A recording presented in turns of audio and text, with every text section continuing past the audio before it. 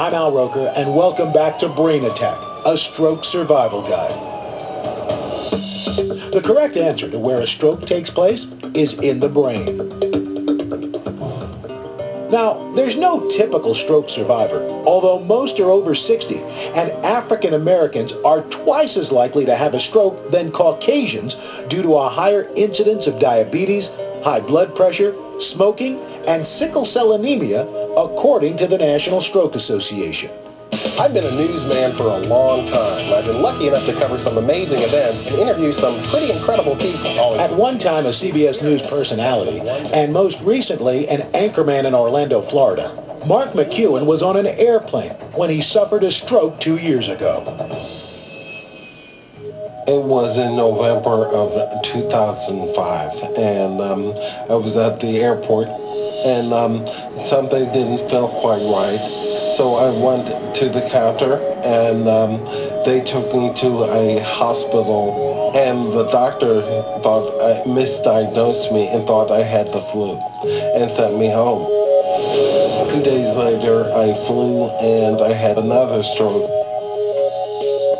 And the airlines put me curbside and left me there.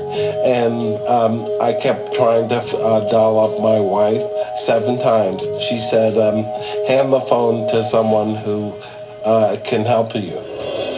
Mark ended up in a coma with a bleak prognosis. I almost died. When I woke up, there was my father, my sisters, my brother, my best friends. That's when I knew something major was wrong. Losing his strength and his ability to speak was a major blow for Mark, who was a popular anchorman in Central Florida. I was at what they call the top of my game. I was a national weatherman interviewer, and down here I was on I was an anchor. But my wife, the caregiver, Denise, every day loaded up the van and took me into town to have rehab on my voice, on my hand, on my balance. And she's been great. She's been great. She is the rock for me. We'll see later what Mark is doing to get back on the air as a healthcare reporter for WKMG in Orlando.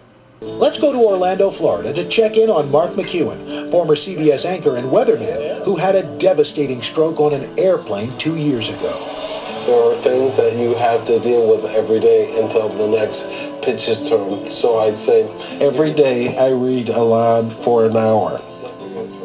I read the Washington Post, the LA Times, the New York Daily News, and I read online because it mimics a teleprompter. Mark plans to return to WKMG as a healthcare reporter within the next few months. I went back to my station in March, and going back was hard, but it was great. It was great. The station here has been great. The people here have been great. Orlando has been great. With the help and encouragement of his wife, Denise, their 2 daughters, and twin sons, Mark is making a comeback. Along with Della Reese, he's working with the National Stroke Association to improve public awareness of stroke treatment and prevention. I can't believe that the 3rd leading cause of death in this country, the #1 cause of long-term disability in this country, is kind of shunted aside. In fact, funding for stroke research in 2006 was only $343 million. Compare that with the estimated $5.5 billion spent on cancer research and the $2.3 billion spent on cardiovascular disease, according to the National Institutes of Health. People tend to give up. I don't want people to give up. I want them to have hope, keep fighting. It's hard, but it's getting there every day.